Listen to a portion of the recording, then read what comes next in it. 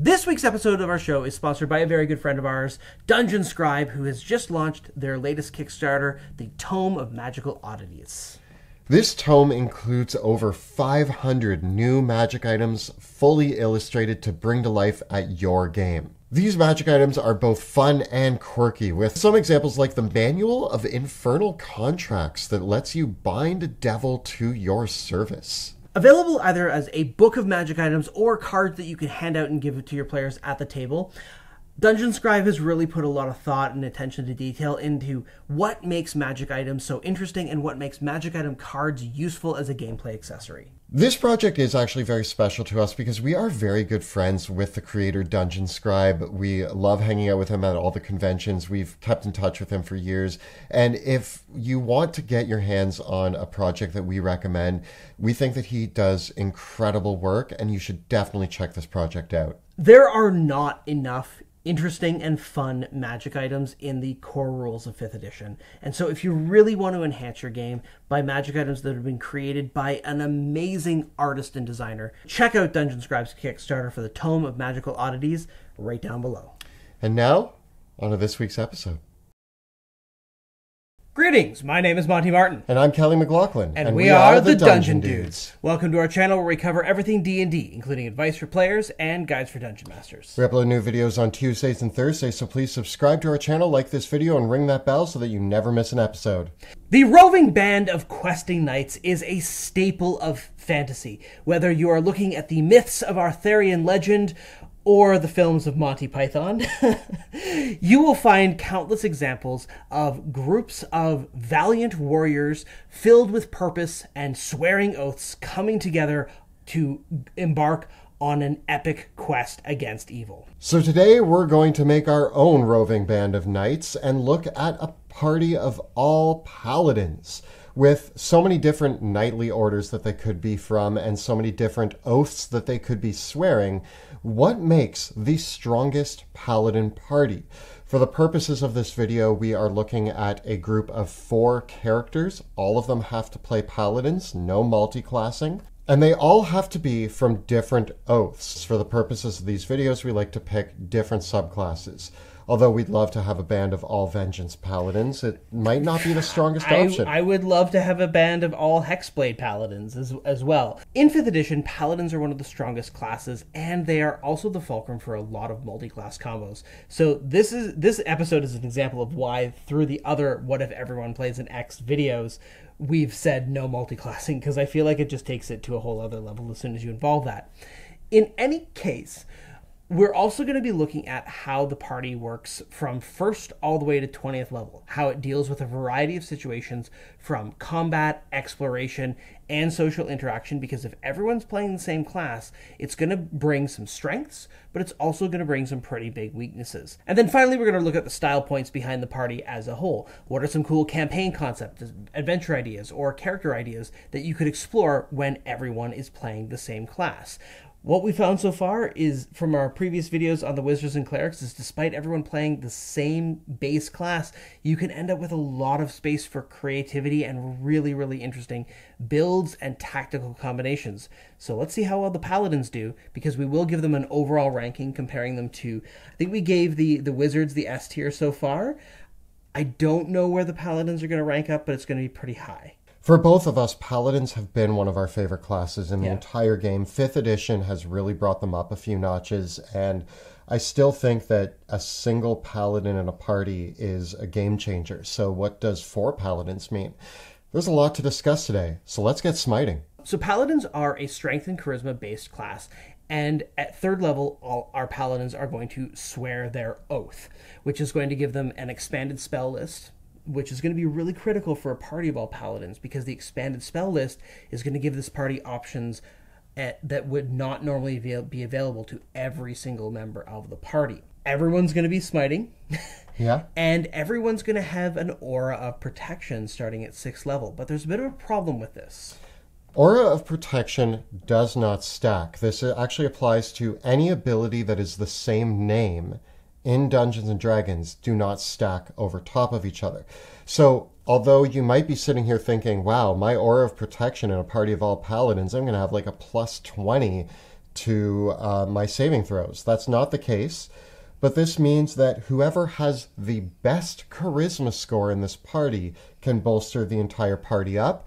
It also means that if your party is split for any reason and in separate areas on the battlefield, you still do have the benefits of everybody receiving a bonus of some sort. So, but I do think that that is an important consideration for our all Paladin party, is that not every one of the characters in the party is going to have to completely max their charisma out.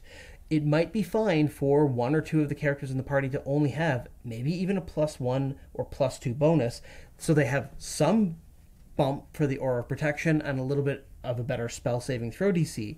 But I do think that there are certain Paladin oaths that lend themselves better to really going hard on charisma. And possibly even, I think an interesting thing for this party to consider is not every Paladin has to be a strength-based Paladin. We could imagine some characters in the party not wearing heavy armor and going for a dexterity-based melee build, perhaps one that used a rapier and a shield, more of a duelist style, having a good dexterity score, maybe not, wearing no armor, but still having, say, a suit of half plate, a good dexterity, using that to attack with. And that might give a little bit more diversity to both the skills the characters bring to the table, as well as their armaments, weapons, and their other choices. I do think, though, that when you are looking at 4 of the same class, that diversity is going to be important, not only in what your attributes are. If we have one person with maxed out charisma, one with maxed out strength, one with dexterity as high as they can get it, and then somebody else who's filling in whatever gaps needed. And then also, although sword and board is a very classic way to go with Paladin, I think that our strongest frontliner or heavy hitter should maybe go with a two-handed weapon, whereas some of the other Paladins may actually be relying more on their spell casting than they are actually being a frontliner. So having that bit of diversity and knowing what role you're going to fill with your Paladin is going to be an important part of an all-Paladin party. Yeah, unfortunately, Paladins don't have a lot of reason to invest much in their intelligence scores or, surprisingly, their wisdom scores either. None of their class features really key off of either of these things. Every Paladin is going to want to have a decent or high constitution score. And one of the other weaknesses, though, of Paladins is that while Divine Smite does a lot of damage, you can't use it on ranged attacks. So the lack of good ranged attacks could be a weakness for this party. I think that will be a standout weakness, and when we look at the strengths and weaknesses of this party, that's probably one of the ones that we're going to want to talk about. With the number of different oaths that we can swear, though, what do we think both of us would talk about for building a well-rounded Paladin party? There's some great oaths out there. There's some okay oaths, but also I think that some of the less popular oaths might be more beneficial in an all-Paladin party. Indeed. And one of the things to note is that many of the oaths gain an aura feature at 7th level. And while the aura of protection doesn't stack, if we have different auras from different Paladin subclass oaths, those could potentially overlap with one another. And they could build on the aura of protection in interesting ways.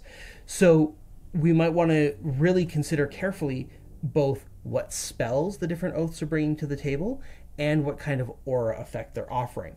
Those tend to be the standout things. Channel Divinity tends to offer a couple interesting options, but Paladins have this weird gap in their progression in 5th edition as written, because they get their spells and their Channel Divinity at level 3, they get their oath boost, they get their oath aura boost at level 7, and then they don't get anything until level 15, and then nothing again until level 20. And so I find that when I'm looking at Paladins, the level 15 feature and the level 20 feature really don't carry a lot of weight for me for what they offer. No, what we want is a good Channel Divinity, a good spell list, and a good aura. The other stuff's just gravy. Yeah.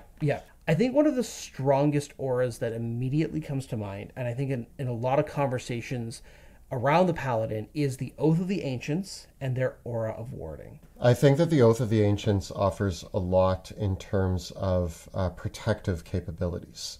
Yeah, because the Aura of Warding, when it applies, it halves the damage from spells that the party takes. And so your party members don't have to be benefiting from your Aura of Protection to be having the benefit of the Aura of Warding.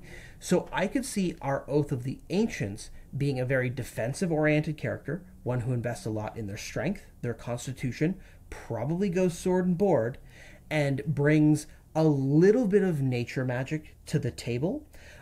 Their channel divinity powers will let them abjure fae or fiends. They have a couple things that can let them entangle, but interestingly enough, they also bring things like tree stride and commune with nature and speak with animals, which is some interesting utility to the table too. I do think that the Ancients actually offers us some exploration capabilities that we don't find in many Paladins. As well as with their entangling ability, they offer a bit of control on the battlefield, which I think is going to be really beneficial for the Paladins to land all of their attacks. Plus they have Moonbeam and Misty Step, which I think that this character could make a decent investment in their charisma if they wanted their Moonbeam to be very effective. And that Misty Step is just going to be some really critical utility. Paladins don't have a lot of mobility, so Misty Step adds a lot to it. I think I'll throw it out to the one that everybody expects us to pick, and yes, the Vengeance Paladin is going to make an appearance here. I do think that the Vengeance Paladin is going to be our star hitter. Yes. They're the one who's going to be dealing the most damage. The Vengeance Paladin has a stacked spell list. There isn't a single spell on the spell list that you don't want to take. You're getting your Misty Step, you're getting your Hunter's Mark, Haste, Bane. Just being able to have haste on a Paladin is unreal. And with a group of Paladins, my favorite thing here is when I was a Vengeance Paladin and I had Bane, I still wanted Bless.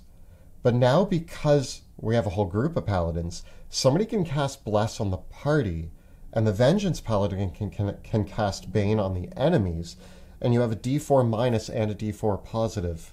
That's a really favor. interesting swing. Although you might be tempted to not invest too heavily in your charisma again for the Vengeance Paladin here, because the Vengeance Paladin isn't actually bringing an aura to the table. Their 7th level feature lets them pursue enemies as a reaction that are trying to get away from them, which often their enemies are dead. I actually don't think I've seen this ability get used too many times. I think I used it once in our entire 1 to 18 campaign. It's not bad. It just doesn't come up as much as you would expect, especially when you do have a character that has Misty Step, Oath of Enmity, the Vow of Enmity, and Dimension Door as well on the table, which I think is really important here. We bring Banishment to the table, we got Hold Monster, and we got Scrying. This character, I agree with you. This is where we're going to go with the polearm or the great weapon master thing. This guy is just a missile that goes for whichever foe needs to come down first. If the Ancient is protecting us, the Vengeance is the sword. Yeah. But then also beyond the Vengeance being the sword, we point him at the enemy and say go, and the enemy dies. There is another protection Paladin that I want to bring in here. And I think it's going to be key to this build of this whole party, and that's the Redemption Paladin. Yes. The Oath of Redemption is an amazing team player and is a surprisingly good battlefield controller, healer, and all-round just amazing support. I think that because of the abilities that we get with the Redemption Paladin, this is our Paladin who's maxing Charisma.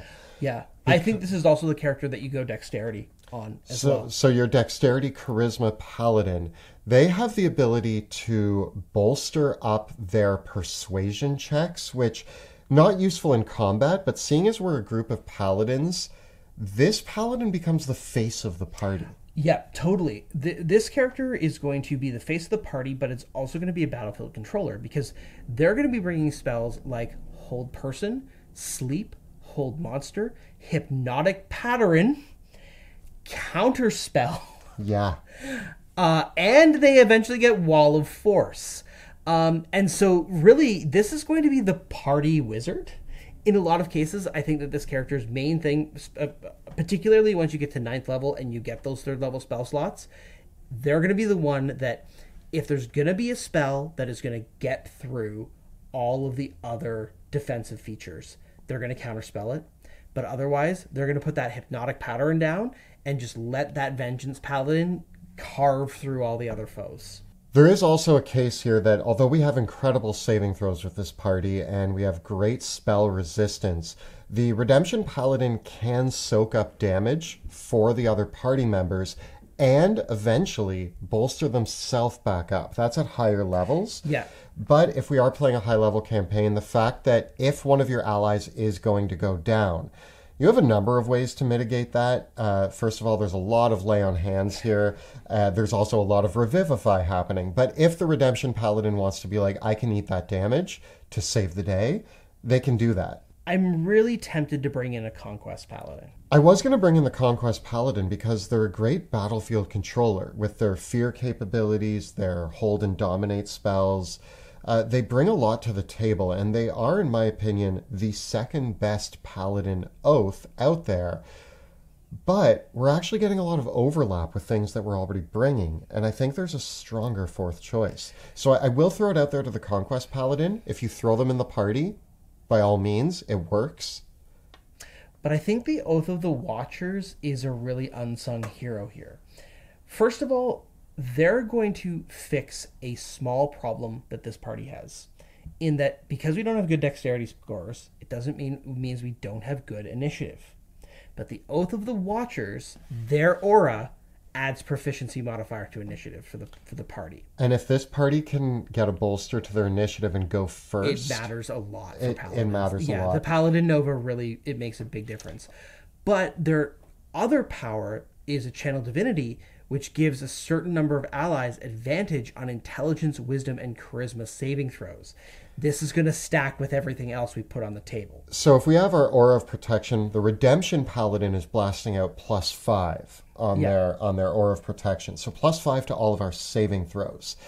On top of that, the Ancient's Paladin is allowing us to take half damage on spells, and the Watcher's Paladin is saying, hey, we get advantage on our Wisdom, Charisma, and Intelligence saving throws. And it's such a perfect complement between the Ancients and the Watcher, because a lot of spells that deal damage target Constitution and Dexterity saving throws.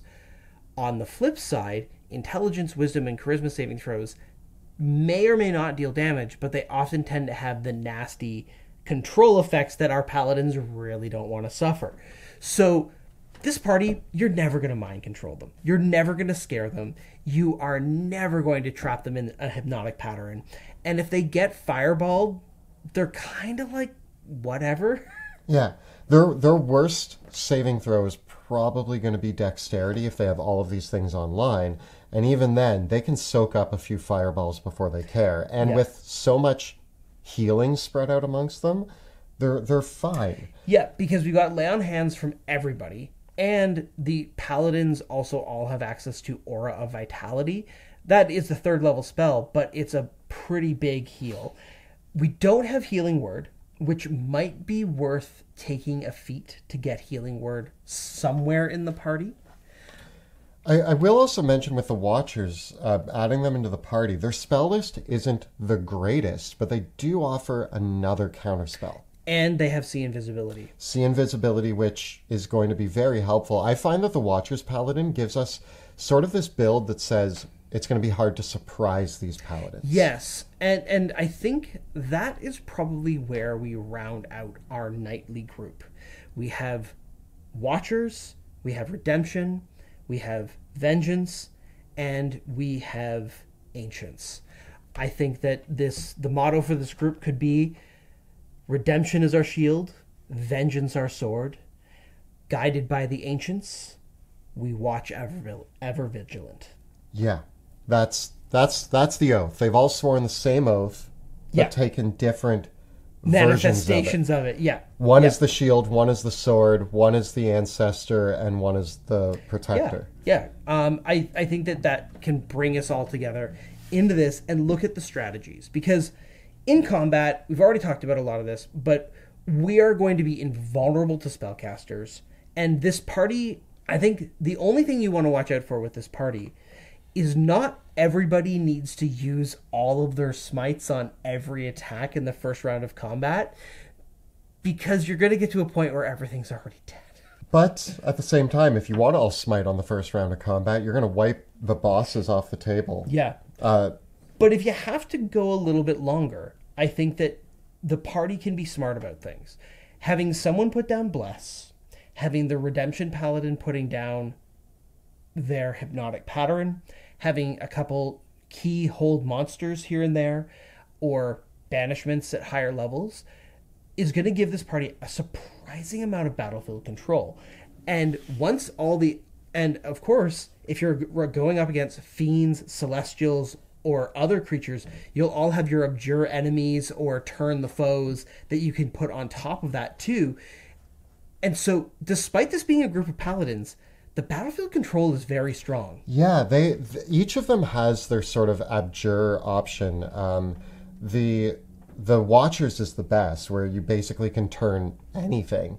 And then on top of that, I think its Redemption has the ability to just ricochet damage back at a target. Totally. And the resilience is so high that counterintuitively, this party can probably win a war of attrition, and the resource cost to them is not very high. So as a group, you're going to be able to decide, all right, is this the battle that we need to end now? Or can we make our enemy face us in a battle of attrition that they're not going to win because we can withstand so much of what we put out? Break out the shields, slap on the heavy armor. Everybody's standing on at least 20 AC. Yeah. And I mean, our Redemption Paladin might be our dex-based guy, but he's being protected by so much happening that it doesn't really matter. So I think combat is our strongest pillar of play with this party, and there's not much that can deal with 4 paladins novaing against them. There is a combat weakness, though. Ranged enemies and flying enemies. Yeah, if you're going up against a dragon and that dragon doesn't land, you can't smite it. You can throw javelins at it, maybe shoot it with your heavy crossbow, but that is the where the war of attrition is going to take place. Now, all of our characters do have Find Steed and Find Greater Steed, so they could summon flying mounts. But if those mounts get roasted by the dragon, that's going to be a problem. And so I do think for this party, you might want to look for a couple tricks up your sleeve through feats, where perhaps even you just take Martial Adept so that you've got a couple Battlemaster maneuvers to make trip attacks. Just anything that you can use to knock an enemy out of the sky. I could see the Redemption Paladin taking Spell Sniper to gain Eldritch Blast at a massive range. Yeah. Because Eldritch Blast will use your Charisma, and as the top Charisma character, because when you take Spell Sniper, you choose a School of Magic and it applies to that ability score. And since we're a Charisma caster, choosing Warlock might be beneficial. Yeah, Eldritch Adept and Metamagic Adept could actually be interesting plays with these characters too, to get like a Quicken spell somewhere. I could see taking Fey Touched or Shadow Touch to bring in some interesting spells, or even just taking Magic Initiate to get some cantrips, because these could add some really critical gap fillers. Just having some ranged cantrips from any class might be worth doing. Yeah. Now, I think that as we move on to the next pillar of play, which is exploration, this is why we have the Ancient's Paladin. I do think that we fall down a few notches here. We're not the greatest explorer, but we do have things like Tree Stride and Scrying and Speak with Animals from the Ancients. But those are all pretty high level, and I feel like despite the fact that we have mounts and potentially flying mounts, we don't have a lot of long-range transportation. Our characters are going to be strong, but this party's really going to struggle with traps and puzzles. Yeah, they may be able to gain intel and track people, but as soon as they get into traps and puzzles, they're not the brightest, and they're not good at finding things or picking locks. I mean, they break down the door.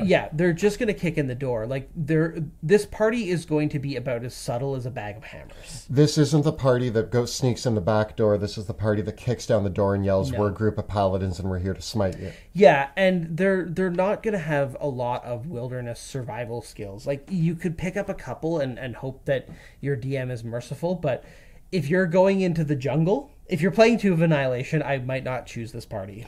We're relying on that Ancients Yeah. Paladin, and he's going to crumble under the weight of Tomb of Annihilation. Despite the fact that Tomb of Annihilation has a lot of undead, I think that the jungle will just swallow this party whole. Yeah. Yeah. It is just a big challenge for them to deal with things like traps, wilderness survival. Yes, they've got a lot of healing. Yes, they have a lot of ways to resist poison. They're immune to diseases and things like that. But I just do really think that any time where the skills are going to come up is going to be a struggle there. And they don't have a lot of ways to game the system. They do have to kind of play honestly. I do think this is why we need the Ancients Paladin, because at least that makes us not fumbling horribly. It gives us... It's better than having nothing. It's better than nothing. Yeah. It's our like side salad. Yeah. So we're able to at least survive exploration. But if you stay in the city, I think social interaction is going to be pretty safe for this party. Social interactions are a breeze because we're a charisma-based party, but then on top of that, our Redemption Paladin, who's the face of the party, if we need to twist somebody's arm to get something done, can use their channel divinity to add +5 to their already hefty persuasion check. Yeah. And that's just going to get you into most situations. So I actually think charisma-based party with one character who can boost themselves up even further, we're fine in social. It's not as strong as we are in combat, and I think there's actually like the old all bard party is probably going to like destroy the all paladin party in social interactions, but we're not suffering. No, I think the biggest thing with social interactions is that we don't really have... Paladins do have Zone of Truth. Yeah. But we don't have a lot of the kind of manipulation magic, and we don't have anyone getting expertise. So we could take feats for some of those things. We could find ways to get Charm Person or Advantage or things like Enhance Ability and whatnot. But it does mean that we do have to sort of play the game honestly in... Well, really, the Paladins have to play it honestly everywhere. They're great at social interaction. They're great at combat. But as soon as tricks are required, as soon as you have to get crafty, I think you start seeing the limitations of the all-Paladin party. Well, the Paladins are a very straightforward group. Yes. They are... If they're talking to you, they're going to try to persuade you. Deception may not be their shtick. I mean, they could have it. They could have You it. could have the dexterity-based paladin that wears lighter armor and has acrobatics and stealth and has proficiency in thieves' tools. That's going to be a gap filler. That is not a replacement for a rogue. That is not a replacement for a character that has invested in that, and you're going to be having to fill gaps. Infiltration is not their best. Their infiltration is, again, hey, we're here. Yeah. So... Yeah, there's I don't think there's anywhere where we can readily get invisibility or greater I invisibility. mean, we do take shadow touched and maybe gain could. invisibility We there, could. but invisibility, and maybe we can somehow get past without. I don't know. I think it's just a stretch. I think it's a real stretch to get it in there. It's not impossible. It's not, but I think it's going to be you're going to be like, okay, I could get all these exploration abilities, but that's going to come at the expense of something else. Yeah. And maybe with an all-paladin party, one or two characters do have the room to do that. Yeah, I think that it's obvious that combat is like our S tier option. I'd give us an A in social and maybe like a B or C in exploration. I think it's a C for exploration for this party. They're not a D. No, they have options, and at the end of the day, like just the ability for the entire party to mount up potentially on flying mounts, that can be a major exploration boon. But that's a very specific type of exploration scenario. That's getting from point A to point B quickly. Yeah, it's going to help you get up a mountain or up a cliff, but it might not necessarily help you survive in the jungle, or it might not necessarily help you survive the puzzle or the trap-filled dungeon. And that's where we run into limitations. And, well, some of the Misty Steps and Dimension Doors in the party can get us there. I think it's also worth mentioning that these 4th and 5th level spells are not things that this party is going to have until 13th level and higher. Yeah.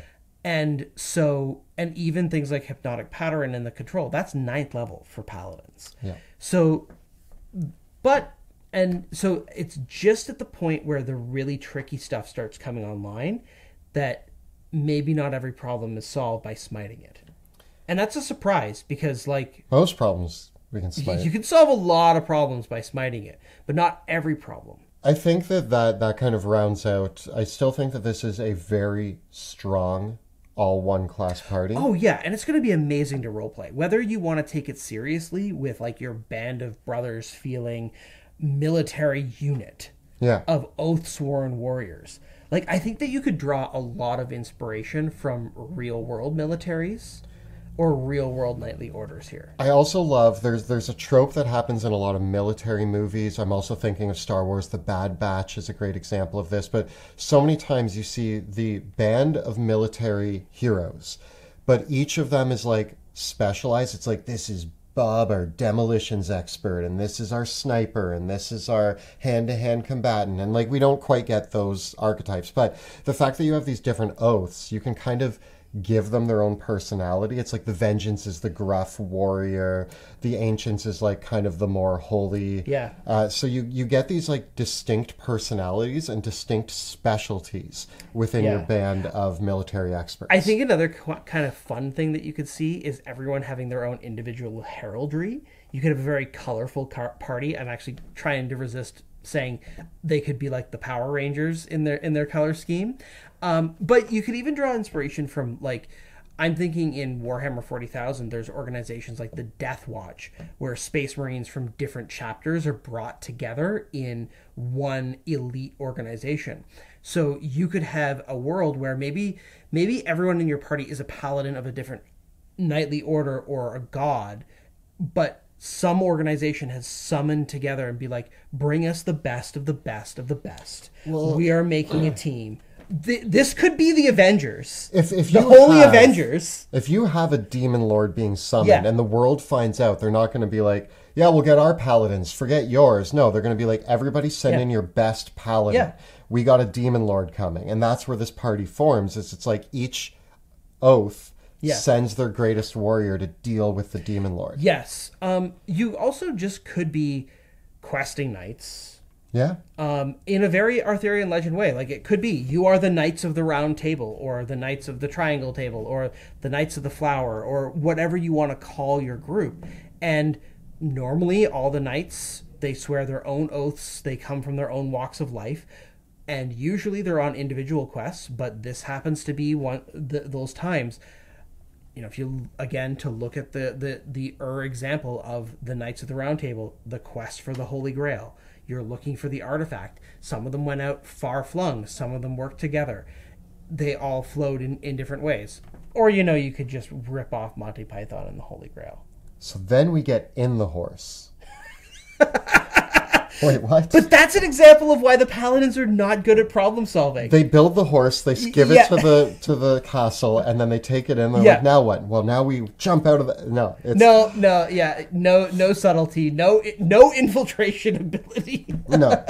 So you may end up as the Monty Python crew. Yeah. Beware the rabbits. Just make sure you're careful with the Holy Hand Grenade of Antioch, and beware the Beast of Ah. Yeah. And if you do come across a sorcerer in your travels, some call me Tim. Anyway. We could go off on that. Yes, we could. The fact is that you could... I think that, like, either having them all be from the same round table, having them be brought together like the Avengers to deal with a demon threat. And having all of them have a squire that runs behind them clapping coconuts. When you cast Find Steed... You actually only are summoning a squire with coconuts, but it makes you move faster. Yeah. Can your flying mounts, do they exceed the speed of a swallow? What kind of swallow? African or European? We could also go the route of having our paladins. I'm thinking that, like, if they all swore an oath to the same god, like you did your little kind of rhyme earlier. Another struggle with this group. They might be witch hunters, but if their best test is weighing the witches against ducks. She turned me into a newt. Okay, we're done with the Monty Python. No, but it's so great because it shows all the examples of their weaknesses. I mean, they weren't even good in combat either. What else floats? Small rocks. I'm going home and watching Monty Python and the Holy Grail tonight. If she floats, she's made of wood. And therefore, she would weigh the same as, a duck. Not good reasoning. Yeah.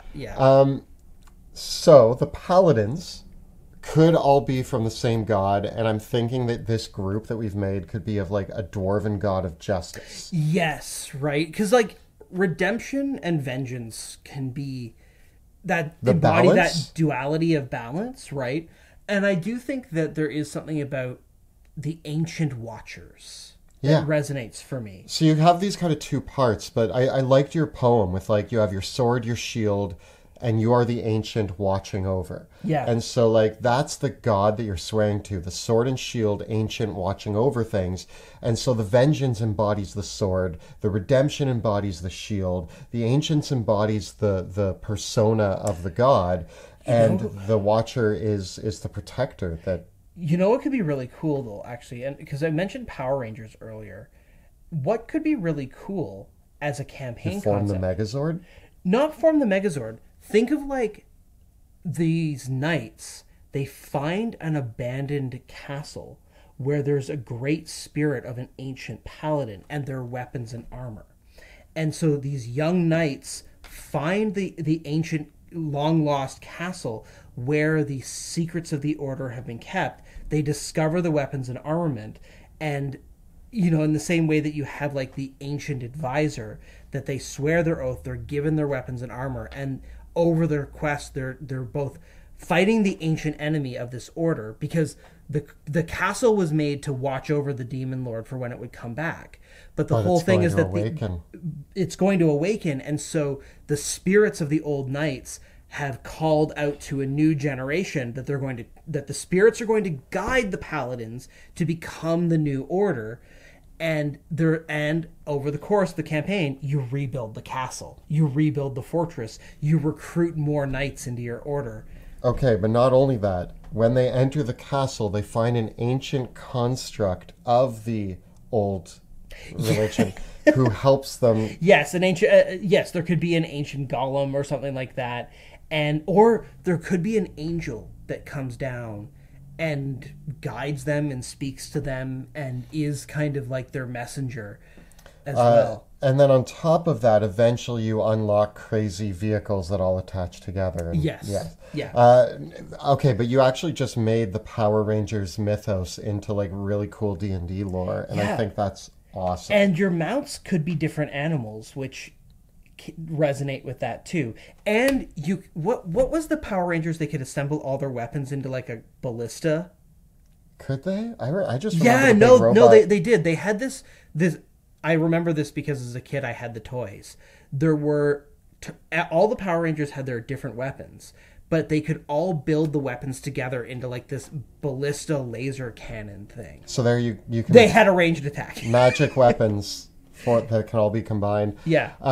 I mean, there's a lot to play with. So we got Monty Python, we got Power Rangers, we got Bad Batch, or like Band of Brothers, or whatever military you want to go with. I think that there's a lot to build a campaign around for a group of paladins.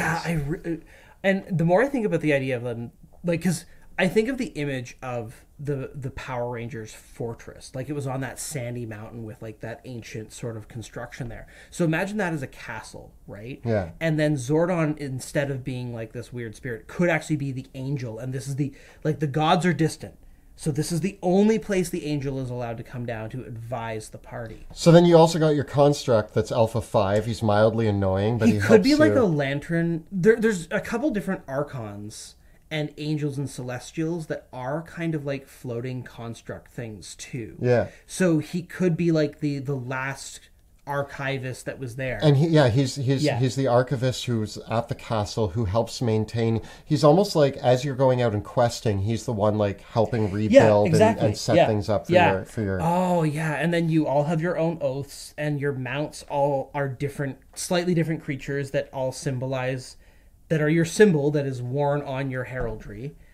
That's cool. I like that campaign a lot. I actually think the Power Rangers campaign is the winner here, because if you boil it down, yeah, and separate it from the fact that like Power Rangers is a little goofy. I loved it as a kid. Oh yeah. But like, if you boil it down to its core essence, it's a great D&D campaign. Oh, yeah. Yeah. Yeah. Right? It works really simple for a Monster of the Week format with a recurring villain. And that's the way that you could go with it. An ancient evil has awakened and is summoning its old minions or creating new monsters. And so every week it falls to the Paladins to go out and defeat them. And then eventually you're going to build up to defeating that ancient sorceress or that ancient lich, which both of those work really well for the original Power Rangers villains, too. Yeah. So I think that is a great group of ideas. What is your overall ranking for the Paladin party? Okay. My heart I want to give the Paladin party S tier. But the fact of the matter is, their weaknesses in exploration and their very pointed combat weaknesses, I think, do bring them down. An A feels right. They're going to Nova so many things. Yeah. But then, like in Monty Python, they're going to fumble with infiltration. I think that in this, as we start comparing to other classes and things like that, the big advantage that they have over, say, the wizards is a lot of resiliency. Yeah. And I think the big advantage that they have over clerics is they do a lot more damage than the clerics do. But I think that in both cases, the Paladins do find that there's a narrower band of things that they can tackle. If all they have to do is fight evil, they will excel. But evil takes many forms, and evil doesn't fight fair. And that's the thing that undermines the Paladin party. If they're in a political intrigue espionage campaign, I think they lose. They just lose so hard. Yeah. Yeah. But if they're in like a combat-heavy campaign, like absolutely S tier. But that's what they're built for. And I think that's actually kind of the classic trope too. Like, you do see that a lot in many of these stories. Like, even to a certain extent, Game of Thrones shows it with Ned Stark, where he tries to be honorable. He's a great warrior. Doesn't matter when you're playing the political game. You get undermined because there's always going to be someone that's willing to go the dirty route, go the underhanded route. And even when Paladins are willing to do it, they don't have the same skill set. So if you've played an All-Paladin party or have a different All-Paladin party that you'd bring to your table, tell us about it in the comments below. The videos that we create on our channel are made possible thanks to the incredible generosity of our Patreon supporters. If you enjoy the work we do here on YouTube and want to get on our Discord to chat with us about your favorite party compositions, follow the links down below. And if you want to see us playing in the worlds of Drakkenheim, you can check out our live play every Tuesday evening on Twitch. You can find all the previous episodes right up over here. And we've got plenty more content on build guides for 5th edition right up over here. Please subscribe to our channel, like this video, and ring that bell so that you never miss an episode. Thanks so much for watching. We'll see you next time in the dungeon.